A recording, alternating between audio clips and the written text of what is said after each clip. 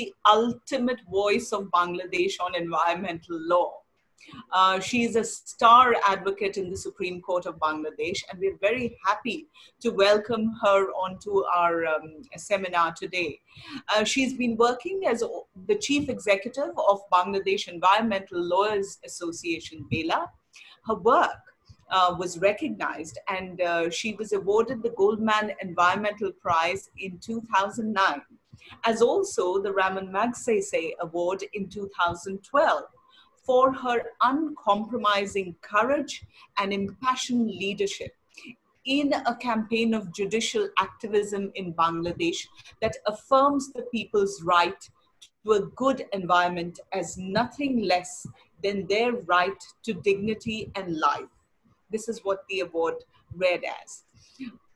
Her organization, BLEA, has received several international awards, including most recently the Tang Prize 2020 in the category Rule of Law. We're very proud and extremely fortunate that advocate Syeda Rizwana Hasan is with us. Ma'am, the floor is yours. Thank you very much, Vidya. In Bangladesh, we actually call people Appa or call them by name to give them a level of comfort. If you call me Madam, I'll feel as if I'm elevated to a level from which I'll not be able to communicate with you. You are elevated, but you are still our Appa, yes. Call me by name. I'm known as Rizwana. See, I didn't know it's going to be such a organized discussion. So I haven't really prepared anything. I've just got my pen here and my diary. I've just noted down a few things. I don't know if you really want to get into a very legal discussion on this, because I agree with whatever Jyotirmoy has said about making the government and the corporation accountable, but there is a political dimension to it.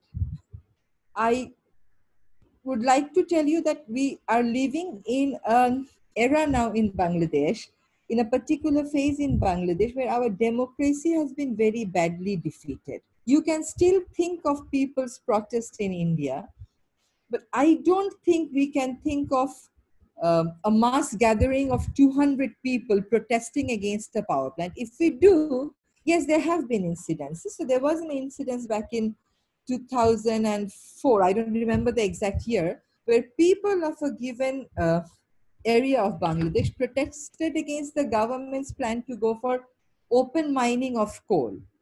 And the protest was so powerful that the government from Dhaka had to send special envoy to that local area, pacify people, tell them that no, we are not going to go for open pit mining.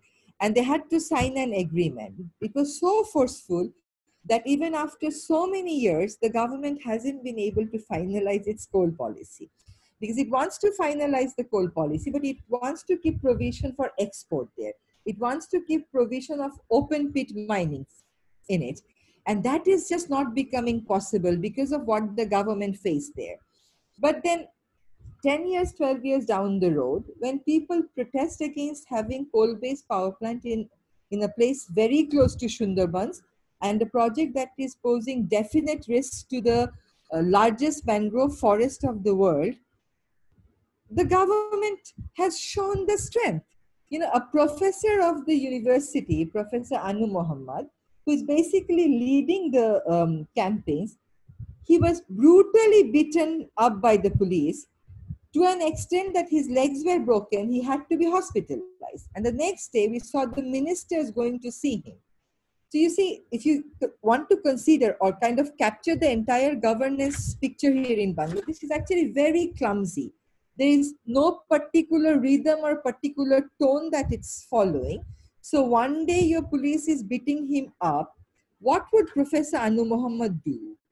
Does he have the ability to set fire in a public transportation?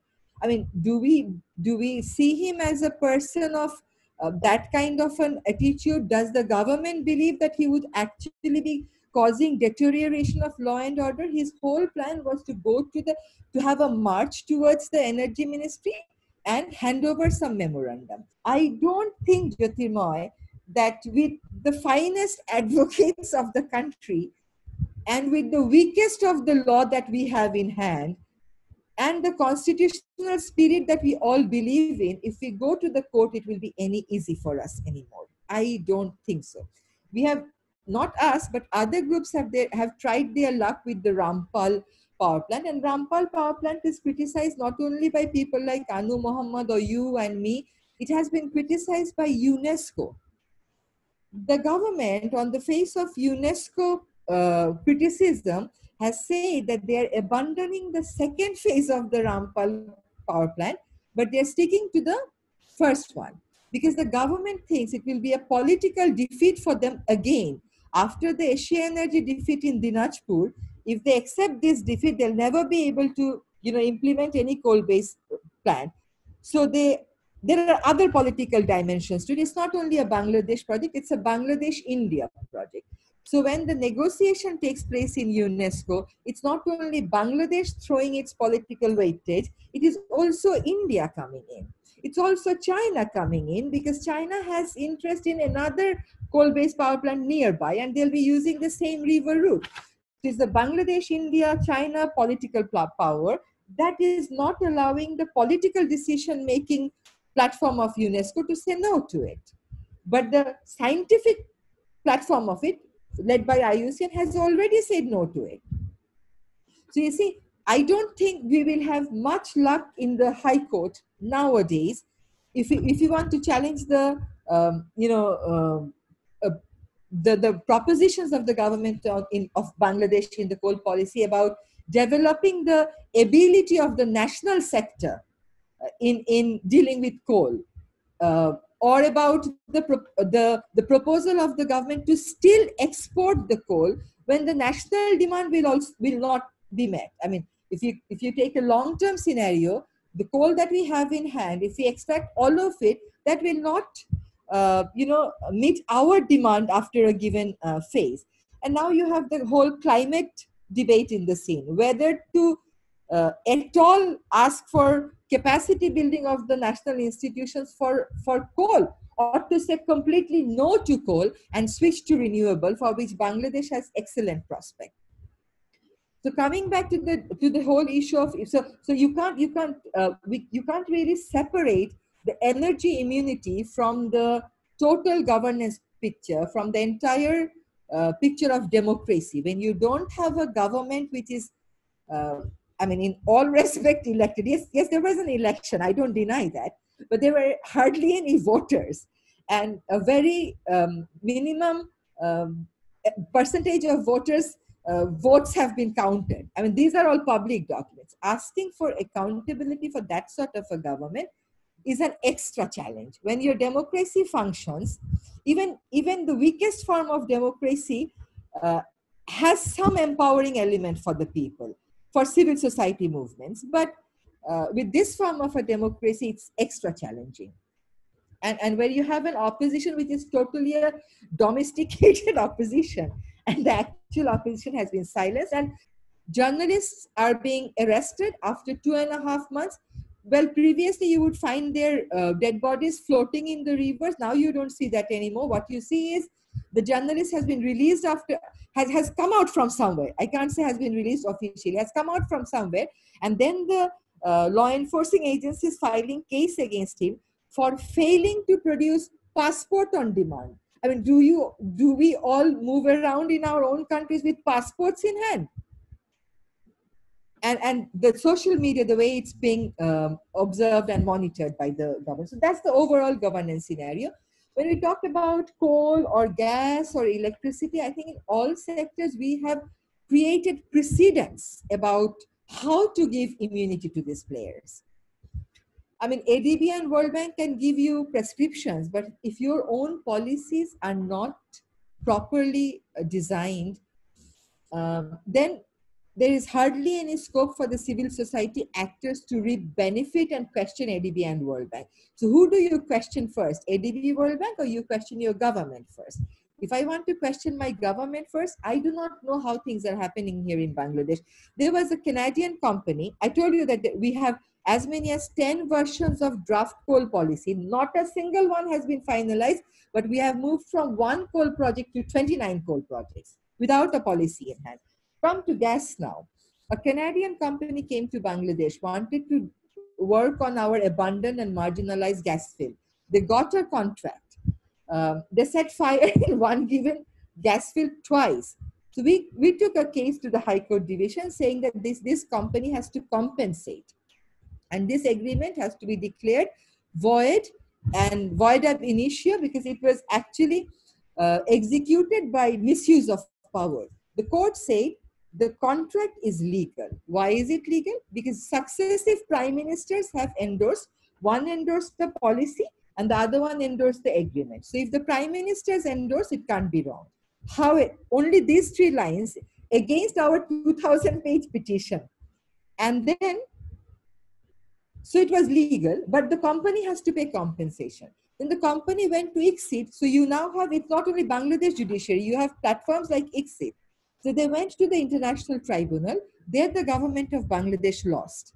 And the government of Bangladesh was directed to pay back all the dues of the gas company. And then the government was shaken because it is this NICO deal based on which the former prime minister has been jailed. So subsequently, we saw that another round of a case was filed before the High Court, and the High Court this time said that the agreement was illegal. So these are the institutions you are dealing with. One has to bear that also in mind.